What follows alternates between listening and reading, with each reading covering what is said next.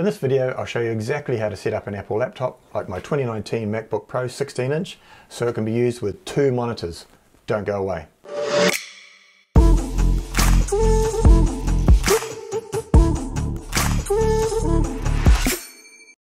Hey guys, and welcome back to the channel. Now this is a real quick and dirty for you. I know some of you like that. If you want to jump straight to the solution without the background context, go to this time in the video, or look in the description below where I'll put a timestamp. Anyway, for those of you who can spare another minute or so and can just breathe, recently I put together a bit of a working from home setup like a billion other people. I've got two monitors hooked up to my work laptop, which is an HP laptop running Windows 10. Now in the evenings I thought it would be really good if I could switch it up and use the monitors for my MacBook so I could use them for things like video editing. The advantages I saw were more real estate for tired eyes for one thing, and if I could open up Final Cut Pro in one window and the Finder in another, that would make it heaps easier to drag and drop media straight into my project without having to do it all in one window. So I thought it must be super simple. I got myself a couple of HDMI cables, a USB-C dongle, an HDMI splitter, so I could have one HDMI cable from my laptop into the splitter, and then two HDMI cables from the splitter, one to each monitor. And it didn't work. All I got was the same screen mirrored across both monitors, which is not really what I wanted. So a quick consult with Mr. Google and Mrs. YouTube, and wow, I found lots of confusion and no real solutions.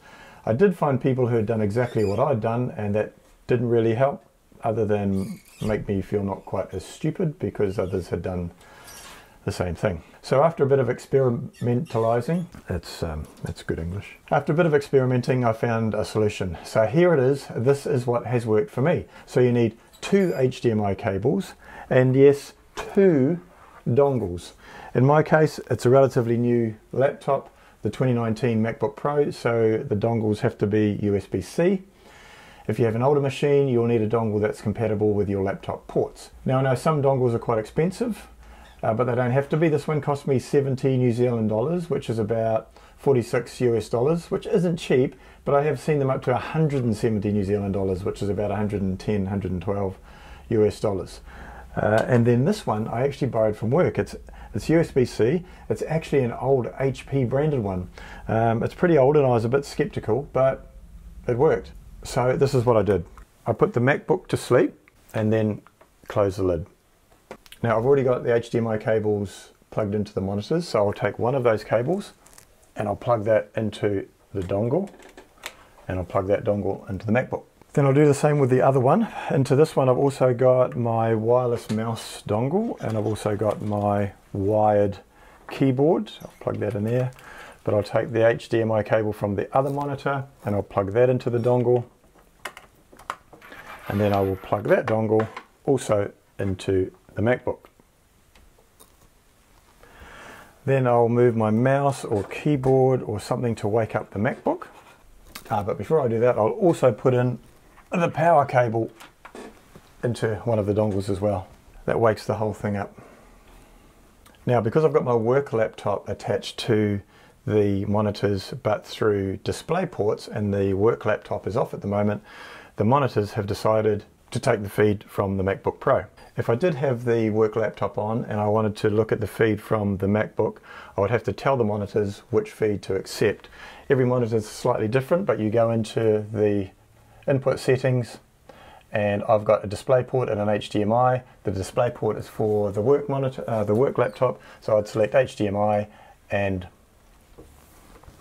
the feed from the MacBook Pro would go onto the monitors. So there we go. We've got two independent monitors all set up. Just to show you, I'll open up Final Cut Pro in one, and a Finder window, which I'll move over here.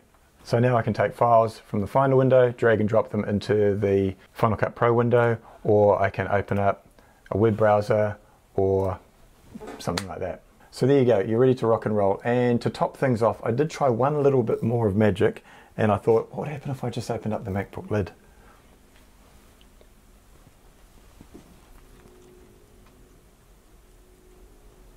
Yep, So now I've got 3 independent windows, which is a little bit overkill for my needs, but nice to know it's there if you wanted it.